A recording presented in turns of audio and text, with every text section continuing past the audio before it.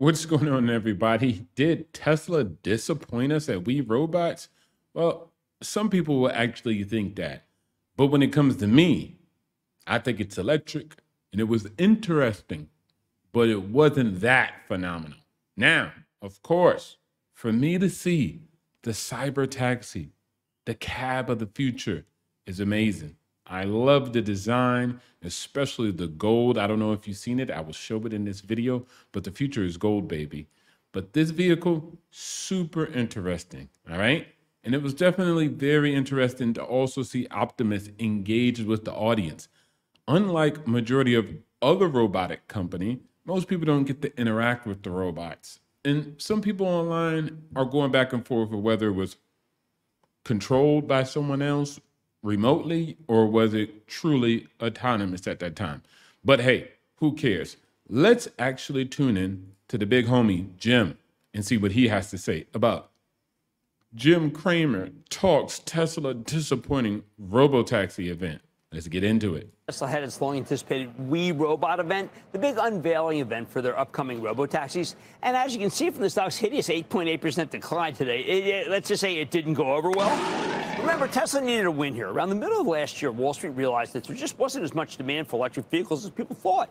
EV growth started slowing across the best-selling car in 2023, and then also every event Tesla has held in its history has not performed well in the next day in the market.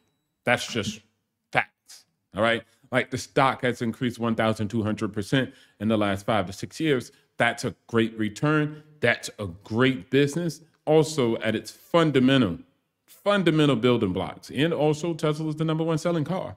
This would make sense if it wasn't the #1 selling car.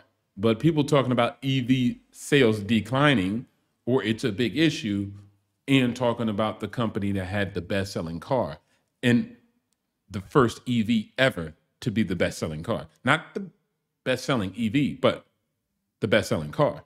But I'll allow them to continue because the stock decreased by 8.8% after the event. The whole auto industry, and Tesla in particular, just got clobbered as it faced all sorts of new competition for a more slowly growing pie. Hey, some of these new electric cars from China are incredible and very reasonably priced. Tesla actually saw its delivery shrink for the first 2 quarters of the year.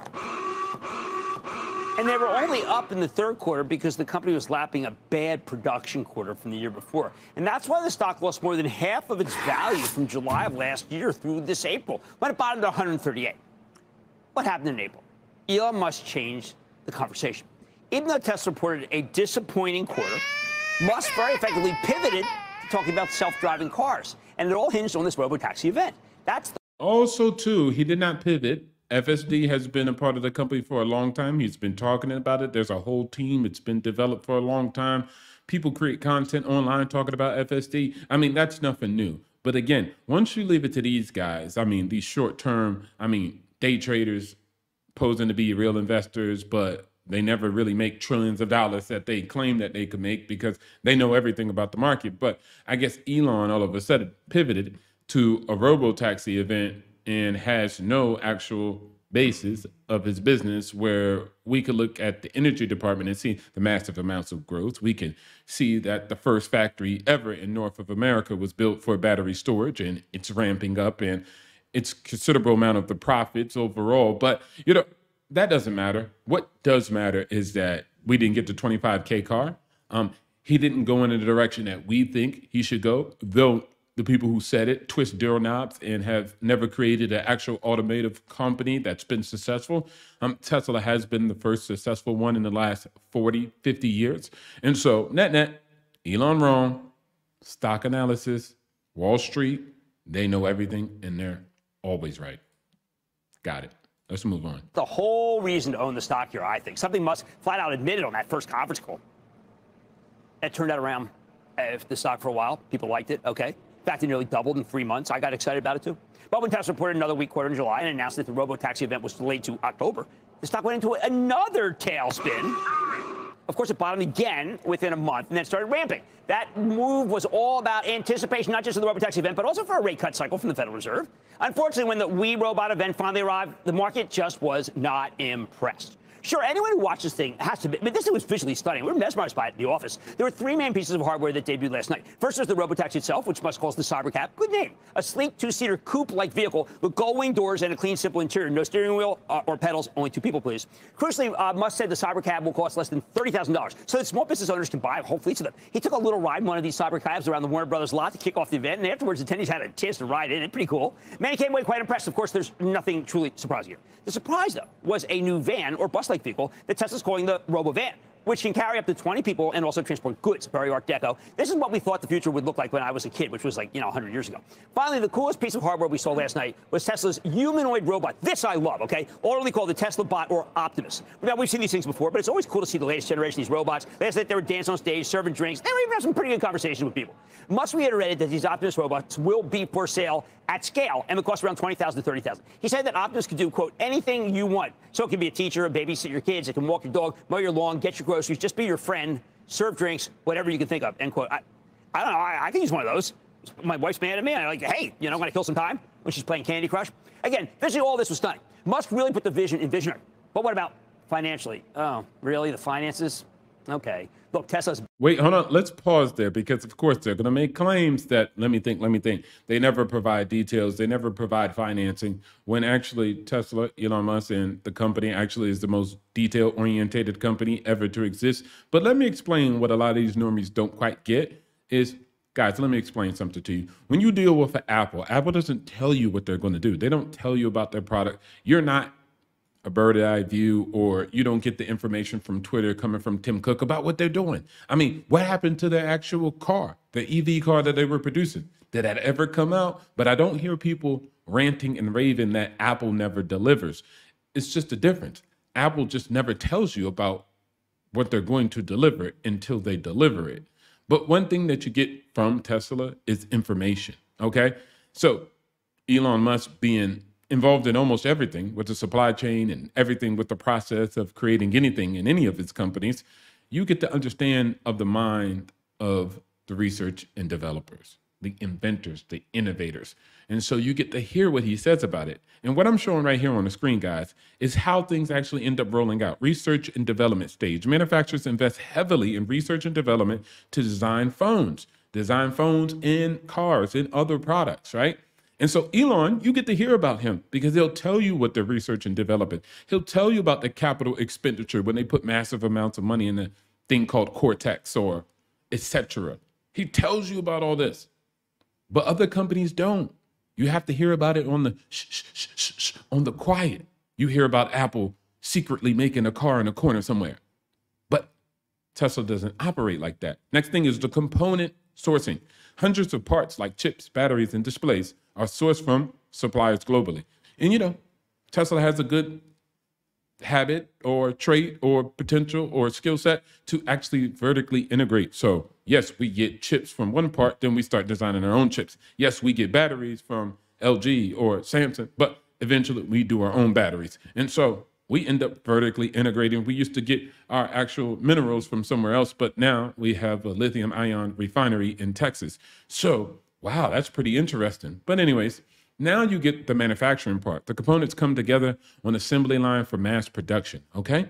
And this is where you guys don't understand that Tesla has the cutting edge amongst everybody. It's one of the most advanced factories on the planet. And it's not just one, it's multiple factories. And as I spoke about earlier about the battery storage factory in California, yeah, that's the first ever in North of America. It's the first time, and they're doing great at it.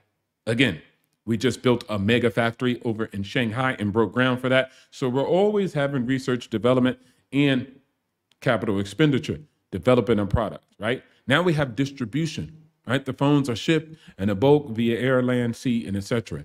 So there's still a process. But what happens with Tesla often is because Elon's the designer, because Elon's the engineer, because Elon's a part of everything in the supply chain, you hear about it early. That's the good part about actual Tesla. Versus Apple, when they make the 1, 2, 3, 4, 5, 6, 7, 8, 9, 10, 11, 12, 13, 14, 15, 16, 17 iPhone, they just give it to you. See, they don't talk about when it's before it comes out or anything. They're just going to release it. And all the other products, again, mum's the word. What happened to them? Apple creates so much products and services, but they don't actually come to fruition. You just don't hear the designers on Twitter. That's it. They protect their IP. That's it. But Elon provides the information. So most people are always disappointed by this or that, but they fail to understand that Tesla is including them in the process. The electric vehicle market turned out to be substantially smaller than most thought. If they want to pivot to self-driving cars, they need to really flesh that out. And last night, we just didn't get much in the way of specific details. One of my favorite analysts, followed by Morgan Stanley's Adam Jonas. And it's someone who's been a big Tesla fan, but he published a reaction note to We Robot, and it was titled, this was really, I saw this morning, so it's going to be a long day for this guy, for Tesla. This is disappointing lack of detail. And again, they're always complaining about lack of detail. The most detail-oriented company in the United States of America with their manufacturing process, and they lack details at the events. Well, I'm not mad about that, right? Like at the end of the day, for me as an investor, for me investing into the company, I can care less if they go to details on presentations and events. And what I care most is they go into details when it comes down to manufacturing, when it comes down to actually producing a product, when it comes down to adding value, when it comes down to research and development. So unlike you, Jim Craner, get off my screen. I more so worry about the tech behind it.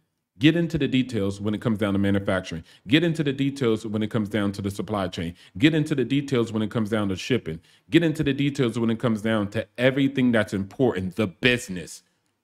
Detail-orientated in the business, maybe not detail-orientated in presentations and events.